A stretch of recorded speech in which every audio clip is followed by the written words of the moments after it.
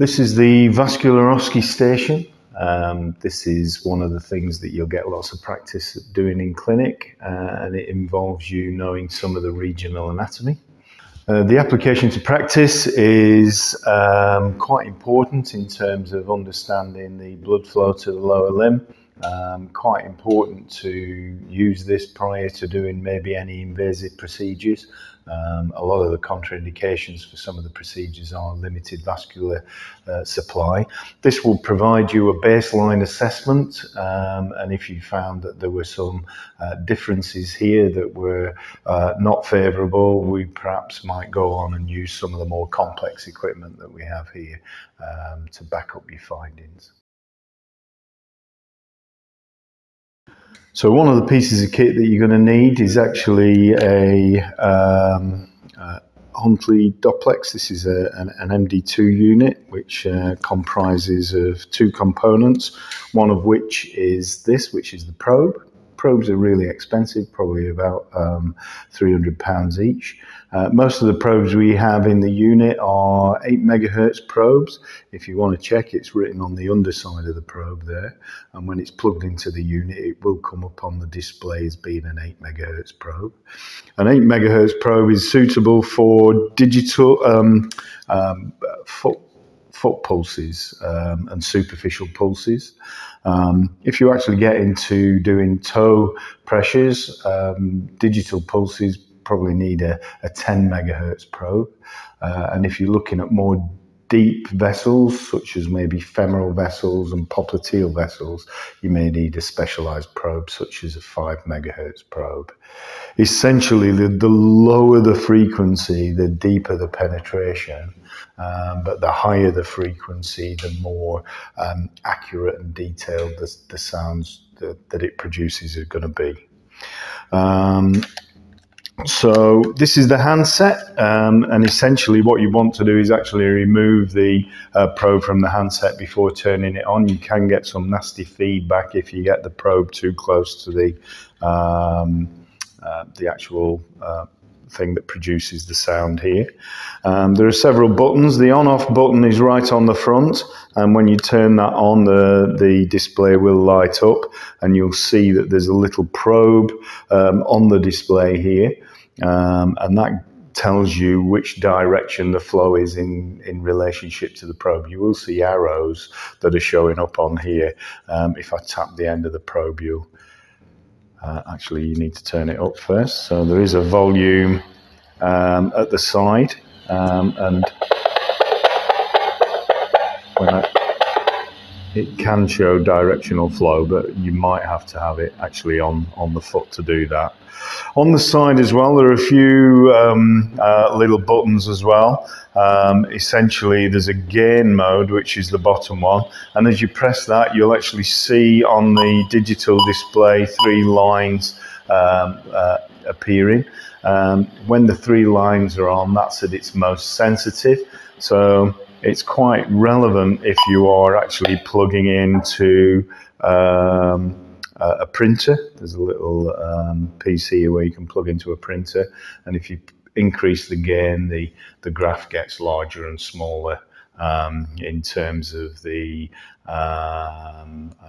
y-axis size of the printout. Once you're quite confident using one of these, there are some additional pieces of equipment. This is also a Doppler, but this will give you a graphic display. It'll give you a waveform printout, and it is capable of doing things like spectral analysis and checking for blood velocities and things like that. Also, this will take simultaneous toe and arm pressures. And an ankle brachial pressure index is something that you'd be expected to do as your second year OSCE, which is kind of a follow-up to this first year OSCE. So there is more complex equipment. Another thing to mention is that there are headphones that are available for these. Not only does that help if there's a lot of background noise, but it also means that you get forward flow in one channel and reverse flow in the other channel. Just a short revision of the anatomy in the area. There are 2 pulses on each foot that we expect you to be able to find and report on. One is the dorsalis pedis, which you can see just running in this channel here. It's between the first and second rays. There can be a little bit of variable anatomy with this in terms of its depth of penetration and maybe medial and lateral displacement of the vessel. But essentially you're going to be putting your 3 fingers over the top of the foot to palpate that. When you feel with 3 fingers as well, you can sometimes have an appreciation for that sort of waveform that runs underneath your fingers. Once you've been able to palpate it, you should then be able to use the Doppler probe. The other pulse is behind the medial malleolus. And it's actually 1 centimetre behind the most distal posterior point of that palpable bone. And if you feel it just back here with 3 fingers, you should be able to palpate that quite readily. So like all OSCEs, you're going to have a patient, which is usually one of the second years who's volunteered for this. But do treat them like a patient, do introduce yourself, explain what you're going to be doing to them like you would with a normal patient. This is part of the assessment really. And then what you're going to be doing is you're going to be looking for the pulses. So you've got 4 pulses to find: dorsalis pedis on both feet and posterior tibial pulse be on both feet as well. So if we find this medial malleolus, the bony bit, the most distal point on it, feel for that bone, and then you're looking at about 1 centimetre behind there, and that should be exactly where you should be able to feel it. And essentially using 3 fingers and tucking them up and inside to palpate that. You want to vary your pressure. Far too hard and you could occlude this. You know, if you press more than 120 millimeters of mercury, you'll actually occlude the pulse, which you wouldn't want. So you're varying your pressure from light to hard until you can palpate that quite well. Then you've got to use coupling jelly. With all ultrasound, it's got to pass through and penetrate into the tissues. Ultrasound energy or waves won't pass through air at all. It's just blocked by air. So we need something to be able to transmit that into the tissues. So we use some coupling jelly, and I usually say about a pea-size amount. So obviously it depends whether you've got garden peas or processed peas or whatever, but not too much. Usually there's loads of this around when you're doing your OSCEs. Now what you're wanting to do is you're wanting to get the probe pointing in the direction of the blood flow. So the angle of the probe you're expecting to be at about 45 degrees to the actual vessel, not necessarily to the skin. It's more to the actual vessel that you want 45 degrees. And then you can turn on your device, and generally you want to have the volume up full, and then you're just going to be finding that audible signal.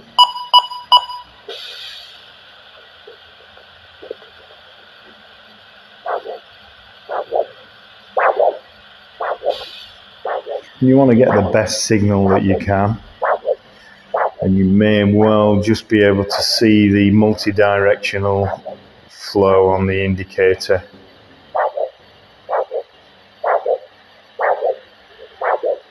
You can hear 3 sounds here. You've got to listen very careful. You've got 1 sound and then 2 sounds that follow quite closely. So it's whoosh, whoosh, whoosh.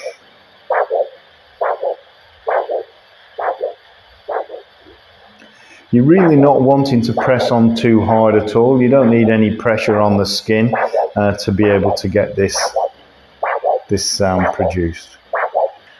To comment on what you can hear, there are 3 things which you're actually listening for. One is actually that it's multiphasic, that you get those 3 sounds. So it's 1, 2, 3, 1, 2, 3. This is triphasic sound, which is a healthy sound. The other thing is regularity. You're expecting it to be a regular beat. which is constant, not maybe missing a beat and then doing 2 quick beats together. That would be what we call an irregular heart rate, which can be the sign of maybe some heart defects. And the other thing that we're interested in is the pulse rate. So this is a normal pulse rate. You're expecting probably about 60 to 70 beats per minute, depending on the patient and the patient's fitness levels. Obviously, if you've got an elderly patient, you're not expecting them to have a very slow heart rate, like Miguel Indurain, who's got physiological heart enlargement. And it might be relevant if you've got either a bradycardia, which is too slow, or a tachycardia if it's too fast. Normal pulses are like this one. This is a triphasic pulse, which you'd expect to find in a young, healthy person.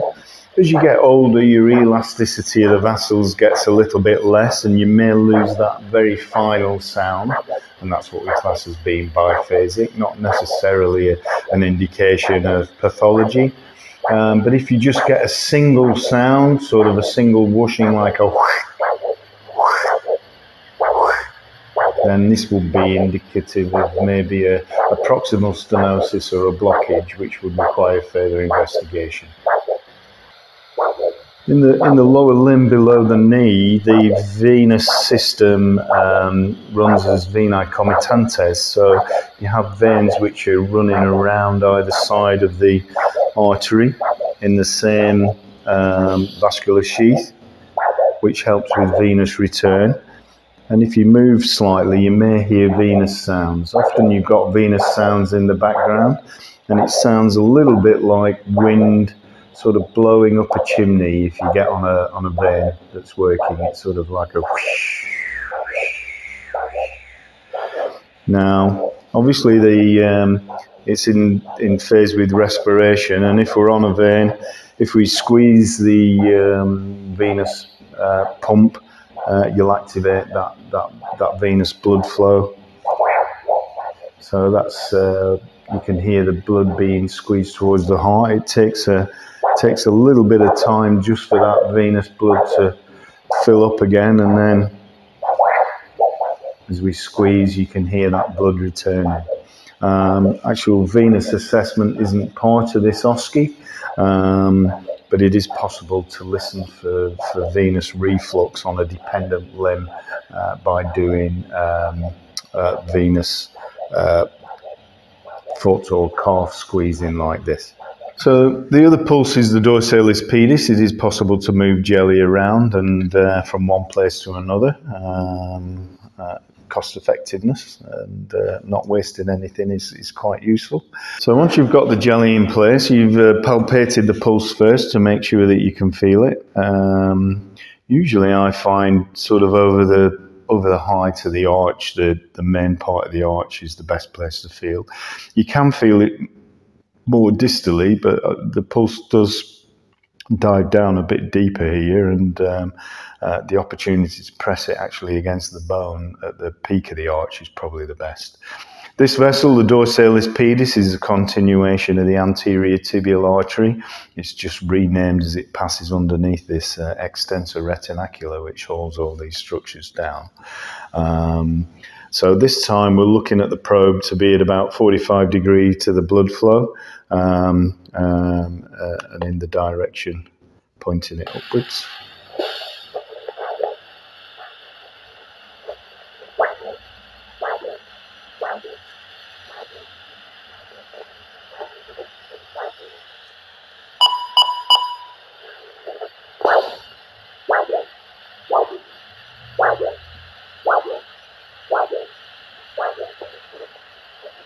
You just want to get the best sound available that you can. Once you get it, little subtle movements can change the sound that you get. So you're just looking to see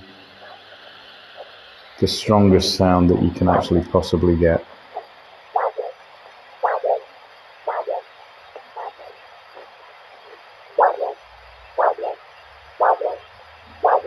Here we can hear a normal multiphasic sound that's being produced.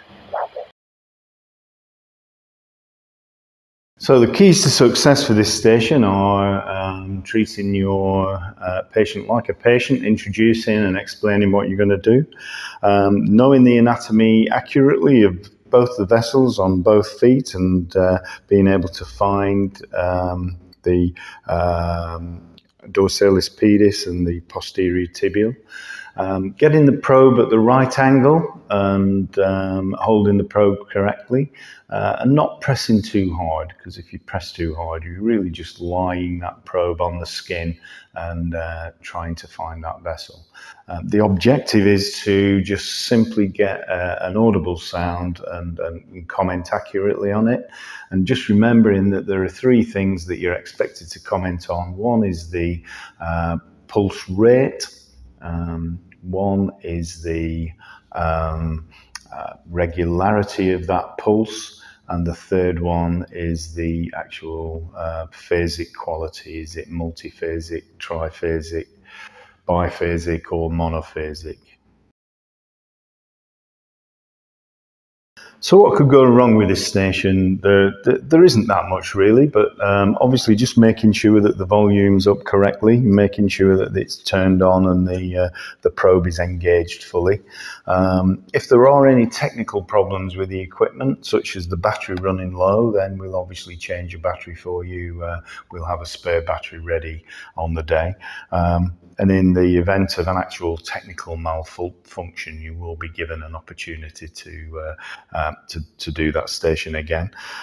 Also making sure that you don't press on too hard. You could occlude the pulse potentially. This isn't much of a problem for sort of the healthy people that you're likely to be seeing on this station, but it is a real problem in patients who've got maybe a low blood pressure. So pressing on in a patient with vascular disease may be just enough to occlude that vessel and not get a sound.